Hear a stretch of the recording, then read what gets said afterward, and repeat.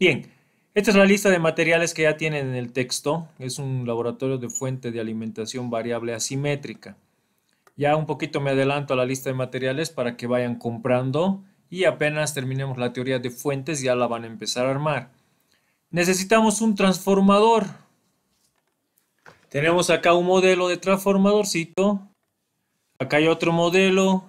Acá hay otro modelo. Estos son los modelos que tienen que ir viendo, ¿no? Revisando. Tenemos diferentes modelos de los cuales ustedes pueden adquirir, buscar tal vez si tienen en las radios, en algún equipo que lo tengan por ahí, pueden ir a comprar al mercado chino. Obviamente hay que probar, ¿no? Que nuestras entradas sean 220 voltios y bueno, nuestra salida puede ser 12 voltios, puede ser, lo ideal 12 voltios, ¿sí? Para salida 12 voltios, es lo ideal. Ahora obviamente económicamente tienen que un poquito ver ustedes esa parte, ¿no? Acá tengo, por ejemplo, igual 12, 012 con tres salidas, que también nos sirve. Si utilizan fase, podemos generar hasta 24 voltios. O 0 y 12, ¿no? Que sería neutro y fase. Hay diferentes tipos de transformadores que ustedes pueden adquirir. Entonces, podemos tener en la entrada, no podemos, tenemos que tener en la entrada 220 voltios. Y les recomiendo que en la salida sea por lo menos 12. Si 9 mucho no nos va a funcionar. 24 va a funcionar 24, pero esto un poquito depende el costo, ¿no? Obviamente se eleva. Ahora, si ustedes se compran un transformador 220 de entrada con salida 12 voltios, estos transformadores vienen con un amperaje de trabajo. Hay de 1 ampere, hay de 1.5 ampere, hay de 2 ampere o hay de 3 ampere. ¿Sí? Entonces ustedes ven y esto también varía de acuerdo al precio. 4 diodos rectificadores. Ya se compraron 4 diodos que sería el 1N5408. Ya se han comprado. Este soporta hasta 3 amperes. ¿Sí? Si ya lo tienen no hay ningún problema. Si no se hubieran comprado, pueden basarse en el transformador. Si usted se compra un transformador de 1 ampere, obviamente se pueden comprar el 1N4007. ¿Sí? El de 2 ampere les va a facilitar el código o el de 3 ampere. ¿Sí? Pero lo recomendable es este para que haya mayor soporte. Entonces, este componente o estos 4 componentes ustedes ya lo tienen. Un capacitor electrolítico de 2200 microfaradios a 50 volts, un regulador LM317 más su disipador pequeño nomás, un potenciómetro de 5 kiloohmios, un capacitor electrolítico de 10 microfaradios a 50 voltios, dos resistencias de 470 ohms a cuarto vatio, un diodo LED que deben tener. Su resistor se calculará de acuerdo a la tensión, ¿no? O sea, la tensión que genere en el punto de borde. O sea, un ejemplo, acá va a ir la resistencia en el circuito, fíjense, va a ir la resistencia con el diodo LED. Entonces la resistencia se va a calcular de acuerdo a lo que ustedes midan de este punto a este punto. Repito, lo que ustedes midan de este punto a este punto es lo que va a tener de tensión y con esa tensión ustedes van a poder calcular la resistencia. Dos borneras dobles. Las borneras dobles ya las conocen. Que son estas de acá, ¿no? Estas que van a ir para la placa. Obviamente hasta aquí, todo desde acá hasta acá, son los componentes que se van a usar. Primeramente, ¿en qué sentido? La práctica se va a realizar en 3 métodos. Primero, el armado en protoboard, o sea, primero van a armar esto de acá en protoboard y van a hacer funcionar. Segundo, va a ser el armado del circuito en placa. Este circuito en placa vamos a ver cómo lo vamos a trabajar, pero lo ideal es de que cada uno se construya en protoboard, su armado en placa. Cada uno tendría que diseñarse, cada uno tendría que imprimir, pero vamos a ver. Yo lo tengo uno, pero veremos. Voy a decidir si yo les paso el que yo tengo o ustedes diseñan ya que saben manejar el protoboard, perdón, el Proteus. Y el por tercero va a ser el colocado de circuito en una caja. ¿A qué me refiero? Por ejemplo, podemos montarlo en cajitas de esta manera, ¿sí? Por ejemplo, fíjense, algo así también se pueden construir, pueden tener lo que son sus borneritas, para colocarlo acá, su potenciómetro hacia afuera, pueden colocar también su voltímetro, hay voltímetros un poco más económicos, ¿sí? En la materia va a haber exhibición. ¿Quiénes se van a exhibir? El que presente una buena caja, ¿sí? Estas cajitas hay para comprarlas en la Uruguay, hay para comprarlas, pero no es obligatorio que las compren, también ustedes las pueden diseñar. Entonces, ustedes tienen que ir viendo, por ejemplo, acá tenemos otro, fíjense, tenemos aquí sus borneritas, su interruptor, podemos añadir lo que es su voltímetro, también pueden añadirle un cooler para que enfríe. Hay que tener cuidado, ¿no? El cooler igual va a ser una buena implementación que van a tener, pero cuando coloquen el cooler, obviamente hay que tener cuidado, ¿no? Por ejemplo, si yo tengo un transformador, me compré un transformador de salida de 12, nosotros sabemos que estos coolers trabajan con 12 voltios, ¿sí? Me estoy refiriendo a este tipo. Sí, en el Tantacato pueden conseguirse o también pueden comprarse en las tiendas del Uruguay.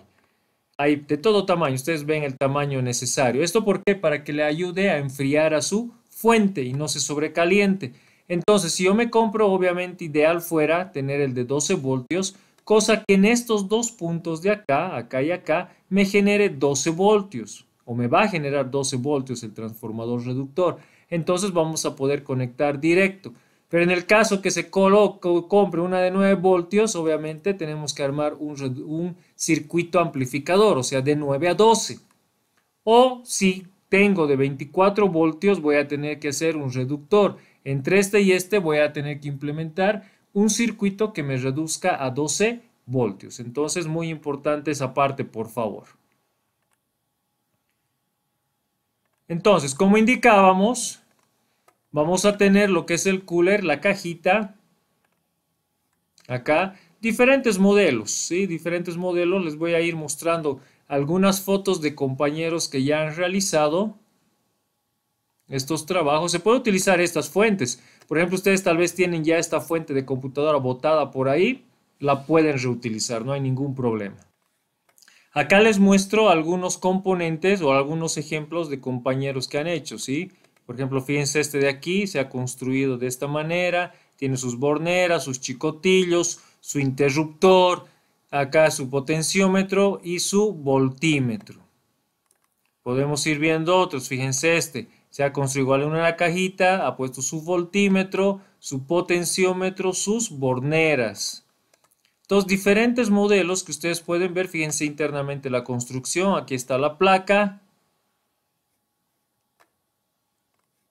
tienen al trafito, lo ha puesto de forma directa el ventilador, su voltímetro, que esto tienen que ustedes averiguar la conexión, ¿sí? Su LED que está marcando, ¿sí? Aquí bueno tenemos al compañero, entonces hay diferentes que podemos tener de idea. Por ejemplo, fíjense, esto lo ha reutilizado, son esas cajitas de radio que hay, ¿no? Entonces, fíjense, ha utilizado sus borneras, su potenciómetro, su voltímetro, fíjense, acá está su cooler, su LED de señalización, su interruptor. Esto es lo que tienen que hacer, ¿sí? Es lo que tienen que hacer. Fíjense, hay un montón de modelos. Les invito a que puedan añadirse también al grupo de Facebook, aprovechando y Prate Alumnos. Entonces, fíjense, este por ejemplo, bueno, lo ha hecho por economizar, ¿no? Pero para la presentación está bien. El motivo o el qué va a pasar más adelante cuando lo quieran usar. Cuando lo quieran reutilizar, obviamente eso tal vez lo van a botar o va a estar por ahí, entonces un poco complica, ¿no? Es mejor hacerlo en un buen material o en una buena cajita y de mantenerlo. Por ejemplo, aquí fíjense, lo ha hecho en un camioncito, la compañera lo ha hecho en un camioncito con su voltímetro, sus borneras, ¿sí? Este es el que les digo, esto hay para comprar. Esta caja, por ejemplo, hay ya para comprar en la Uruguay, la pueden buscar. Cada uno va a depender de su economía. Aquí nada es exigir, no voy a exigir tampoco, ¿no? Hay algunos que van a tener más posibilidad que otros. Miren, fíjense esta de acá. Entonces, diferentes modelos de fuentes. Fíjense, esto es muy interesante. Esto de caja no cuesta muy caro. se utiliza para cajas de distribución. Lo ha puesto aquí su voltímetro, su interruptor, sus borneritas y acá su potenciómetro. Entonces pueden hacer de diferente forma el que ustedes mejor les parezca. Ese es el proyecto final, ¿sí? Lo que indica acá, el colocado del circuito en una caja. Muy importante entonces todo esto, espero esté comprendido y ya pueden ir comprándose el material. En las clases que vayamos avanzando voy a indicar para cuándo ya tienen que tener todo. Obviamente acá nos falta agregar, ¿no? Por ejemplo, el protoboard que ya tienen. Después, eh, aparte del protoboard necesitamos materiales para la soldadura, ¿no? La placa de cobre virgen, ¿sí? Las medidas, cómprense el de 10 por 10 si es que no tuvieran para poder cortar. Como les dije, no sé, voy a ver si ustedes hacen su propio diseño o yo les voy a pasar el diseño. El que yo tengo es 5 por 10, entonces la pueden cortar. Ahora, si ustedes hacen el diseño, pueden reutilizar también. Luego necesitamos materiales para soldadura, ¿no? Que lo tienen. El estaño, la pasta de estaño, la pasta de soldar, perdón, el cautín, todos esos materiales. Bueno, y esos extras que hemos visto acá, ¿no? Estos extras que sería el interruptorcito, que serían las borneras, que sería la perillita para el potenciómetro. Cuando ustedes se compren el potenciómetro, ya pueden comprar con la perillita, le indican al de la tienda y les va a dar ya con la perillita, ¿sí? Ahora lo que es el voltímetro, ustedes también pueden cotizar. Si gustan, ponen. Si no gustan, no ponen. Pero eso es una facilidad, ¿no? Nuevamente, repito, hay que ver la parte económica. Hay de todo tamaño y ustedes tienen que ver. Por ejemplo, este es uno grande. El que les he mostrado aquí con letra azul, si no me equivoco. ¿Dónde estamos? ¿Dónde estamos? Ahorita vamos a ir viendo, ¿sí? Este de aquí, por ejemplo, este es ya más pequeño. Entonces ustedes tienen que ver si lo adquieren o no. La verdad no sé el precio actual, pero va a depender de cada uno. Cada uno tiene que definir si pone o no se pone. Ahora, ¿cómo yo puedo saber la tensión de mi fuente variable? ¿Cuál va a ser?